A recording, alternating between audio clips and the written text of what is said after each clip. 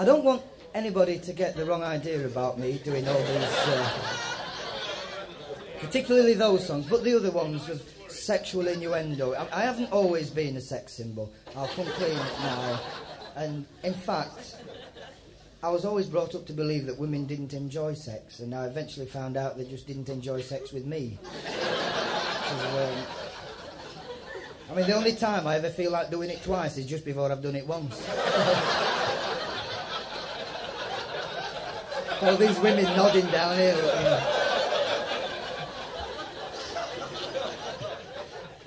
But I must be honest, I would put the blame...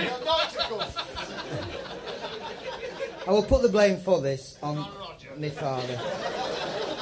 Because when all the other lads were being told things by the father when they were 13 and 14, when the equipment arrived and that, my dad left it till I was 19.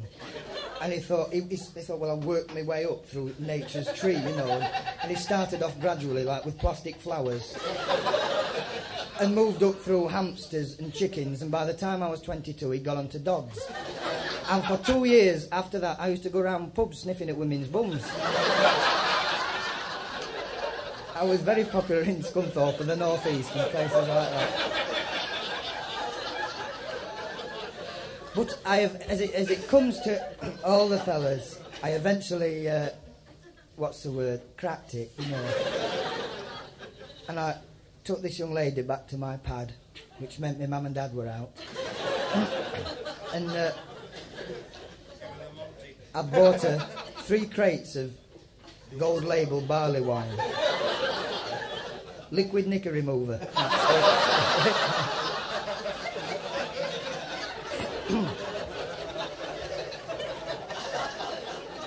And after I got through and, you know, done that, I thought, well, all that fuss and that, all this worrying, and I'm marvellous at it. She loved it, you know. And I found out next day she was epileptic.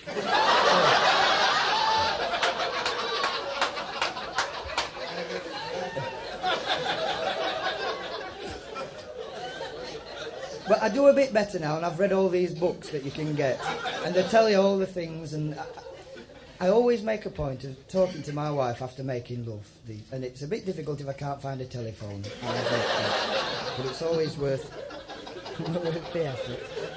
But this is a song to do with all that sort of thing. It's a song about sin. With so many sins available, where do you place your interest? I know a chap who couldn't choose between arson and incest. The constant pains of indecision gave his brain a blister. So in the end he compromised and set fire to his sister. It's no use you pretending there can only be one winner.